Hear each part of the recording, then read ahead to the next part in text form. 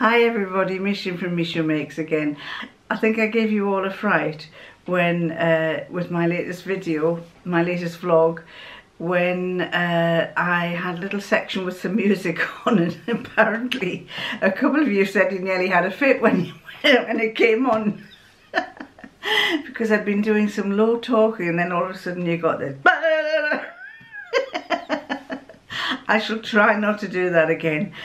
When I'm doing it, I put my headphones on and I'm listening to it, and it sounds okay on my headphones, but I don't try it out on the TV or on my computer. I don't take the headphones off, and of course I'm thinking, well, that sounds okay, it sounds fine. Obviously not. Anyway, his lordship has gone off. He normally looks after the granddaughter on a Thursday.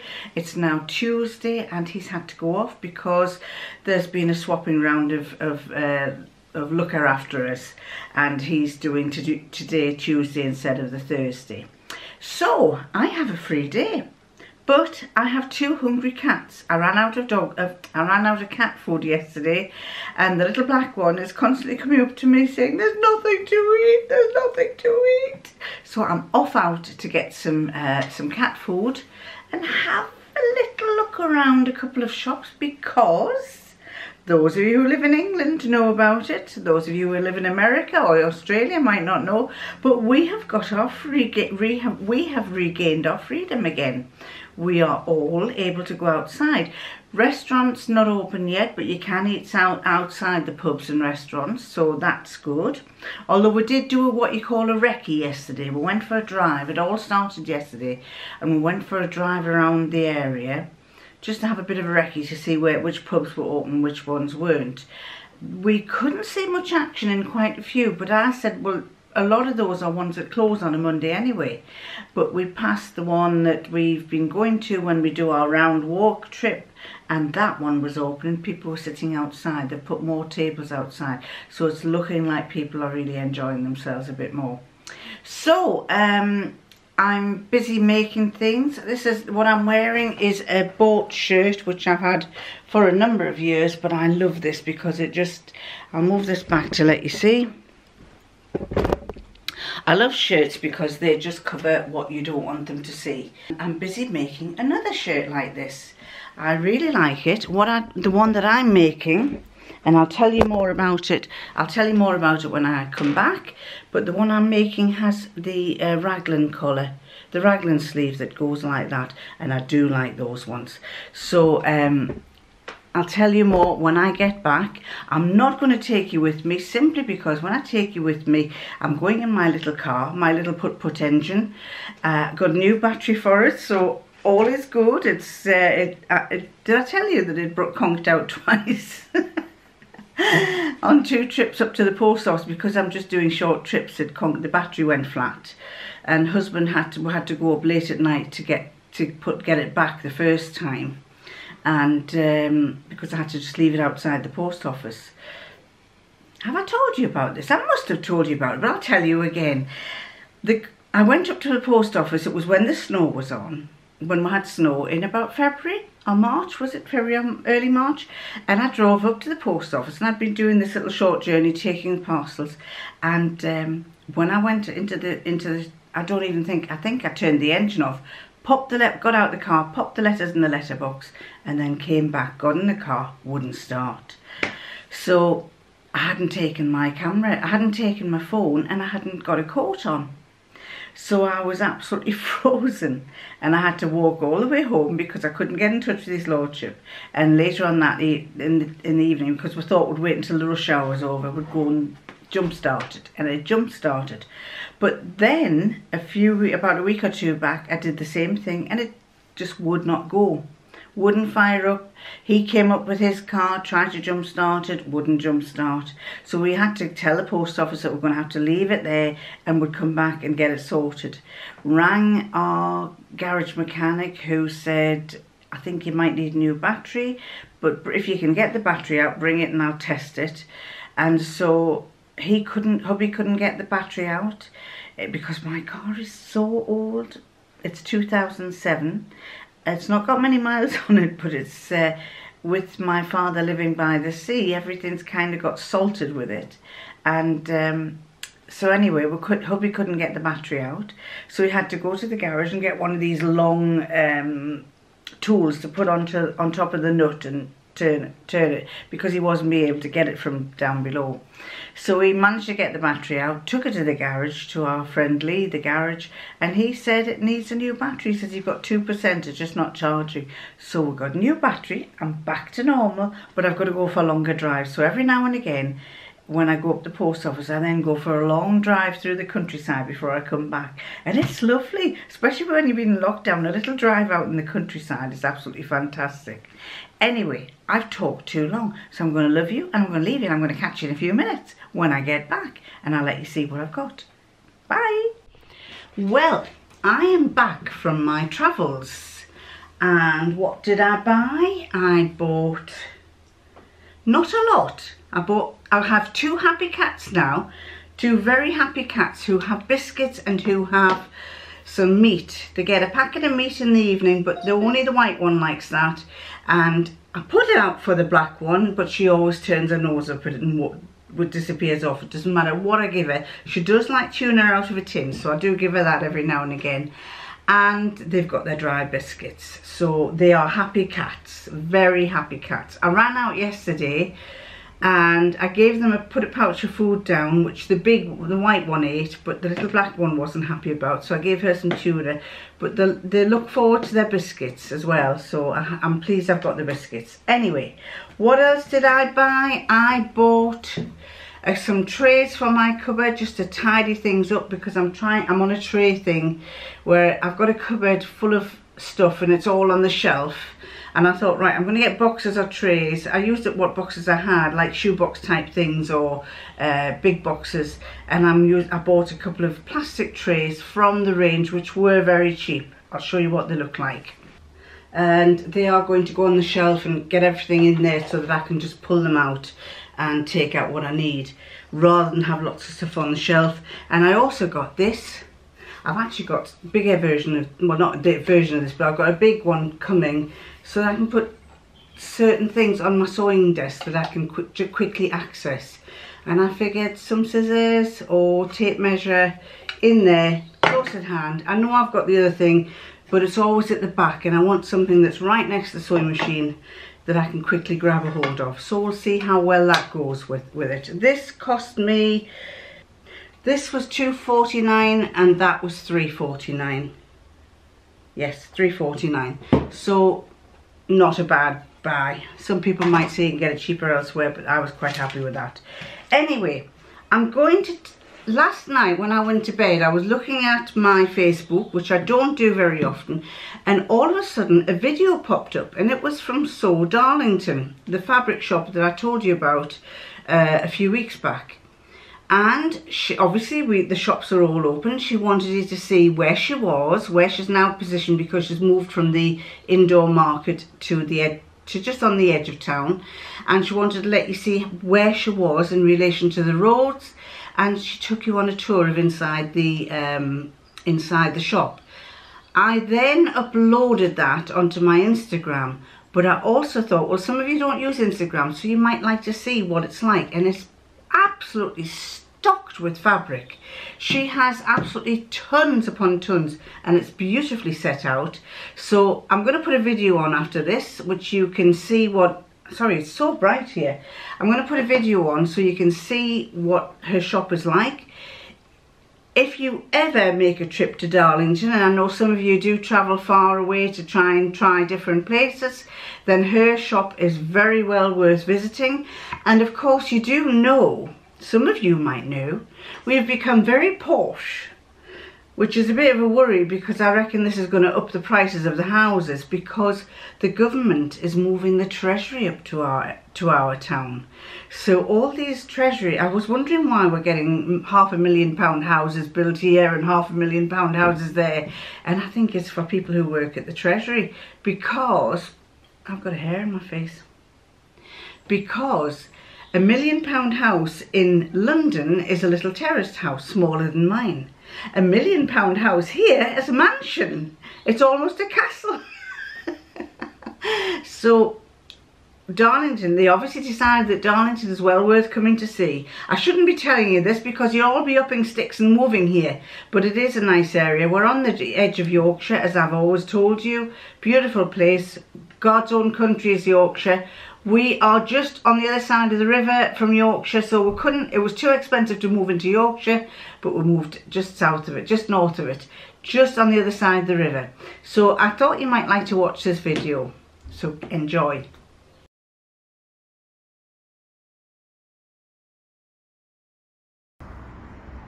Hi, I thought I'd do a quick video just to show you where our location is. This is the roundabout at the top of Victoria Road. We've got Sainsbury's over to your right, and then this is Grange Road car park. So if you come down Northumberland Street, you've got the flats at one side, the car park at the other. This is a one-way street, and there we have Sofa Bricks. I'm going to attempt to go onto the road.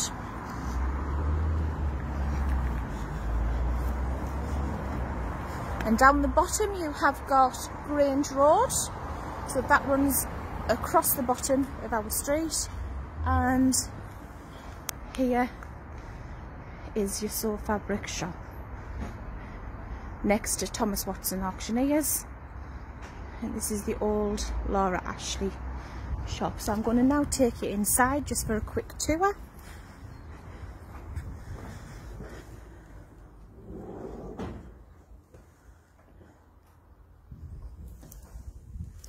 So we've got a lot of your curtaining fabrics that can be used for curtaining, bag making, upholstery. We've got masks.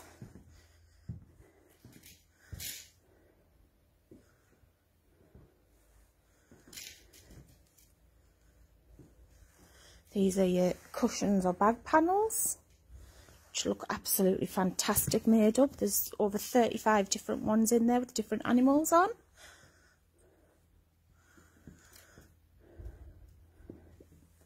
Then this is your dressmaking section. So we've got a lot of ribbon. There's jerseys down this way. So these are all jerseys. See, I'm just showing you the outside of it here, but we have got a stand in the middle with all different things in as well.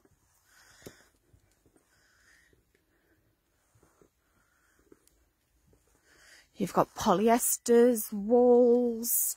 Down here you've got chiffons, viscose, got linens. You name it, we've got most of it. So that is your dressmaking side. I'll take you back out into the rest of the shop. So we've got all your moon threads, all your haberdashery. Again, going into your Nice bright curtaining. Tapestry range. Cotton canvases. Felts. Pattern weights there. I'm going to take you into the back end now. Again, we've got all of your quilting accessories, waddings, cutting boards. In here we have felt, no sorry we don't, we have fleece, we have wools, there's more wools there, and then we've got a full wall down there of fleece as well. And back out.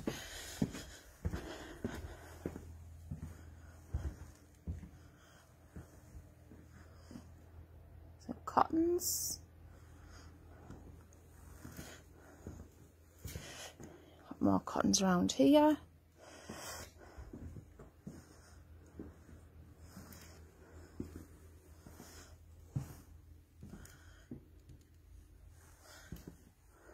A lot of this section here is all your licensed product. So you've got Marvel, Dumbo, you name it, we've got it.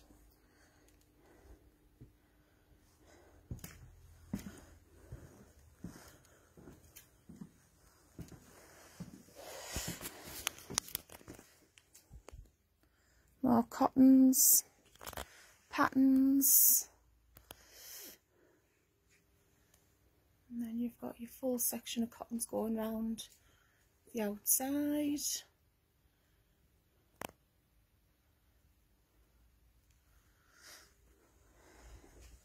And then these islands in the middle are all full of polycottons. So that's just a quick tour of the shop. We have got loads of items in stock. But we will be getting more in as and when people ask for anything. So we look forward to seeing you all soon. Thank you.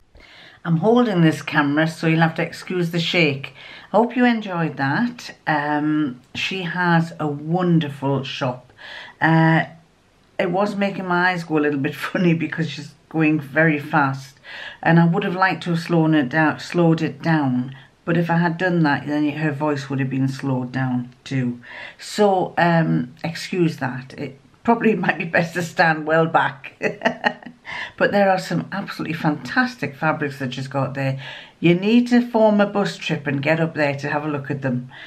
Right, well, I'm just going to finish this video off by putting a little bit of what we did on Sunday, because we went up to Northumberland on Sunday and I thought you might like to see a little bit of what we saw. I'm going to love you and I'm going to leave you and let you watch this next piece of film, and I'll catch you next time. Bye! This is just going round the edge of Newcastle City, and this is our tallest building in the city. There aren't many tall buildings, but it's amazing. This is the biggest one we've got.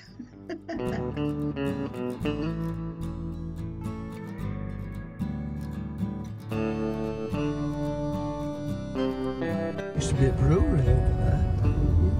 Up there used to be the brewery. It's all now student buildings and flats and things. Trainee Newcastle supporters. And trainee Newcastle supporters, yes. And that's Newcastle United football ground there. And down there is the town centre. The quiet town centre, because the shops don't open till tomorrow. There's a double-decker bus. Britain's famous double-decker buses.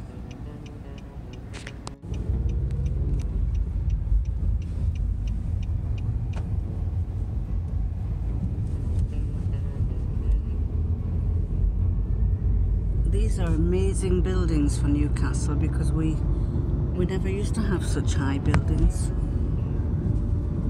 They won't look high to some people in some towns and cities.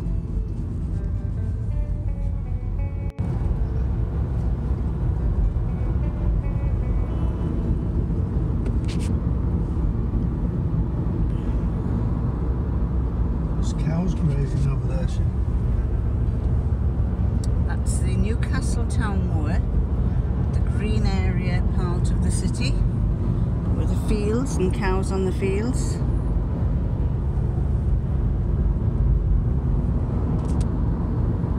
I think it's one of the most amazing features of this. Yes, it's not allowed to be built on, and it's fields, where farmers' fields, and just across there is the city, only a couple of fields away, but they're not allowed to build on it. And that is Gosforth, which is not far from Newcastle, which is over there. You can just, that's Newcastle there.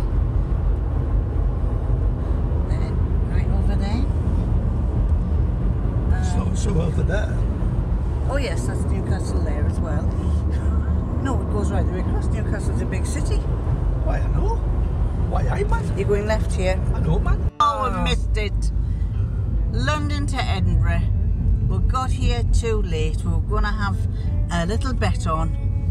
Now, will the lights go up, or will there be another one coming? Oh, they're going. That's it. London to Edinburgh, all the way up there. Can't even see it was going that fast. Well, today is Sunday, and we are going to go and visit our friends John and Barbara, who have sold their house in Tadcaster in Yorkshire, and they have moved into my daddy's old house while they're still doing it up. So we're going to go and visit them in the little village by the seaside in Northumberland. So we'll take you with us, and you can see a little bit of what's going on there. Well, that's the top of the village. We've missed all the daffodils being out, but this is the run along the church, and we're just going to go in and tidy up my mum and dad's gravestone.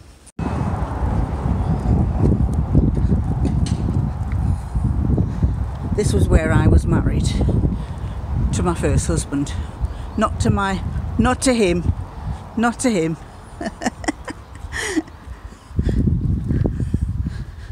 And look at this beautiful view. The one thing that was said was that they're buried here,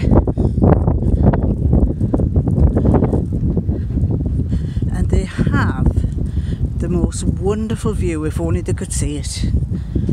Now then, where is the gravestone? It should be straight ahead. Yeah, shows you how often we come here. Right over there, at the very tip of that beach, is where we stop in the summer. You can just see the lighthouse. And here we are, here's the stones. This one here. Mum and Dad. For love as strong as death. Eileen Dusart, my mum, aged 87. Jacques Dusart, aged 94. Because love is stronger than death. But it needs a bit of a tidy up.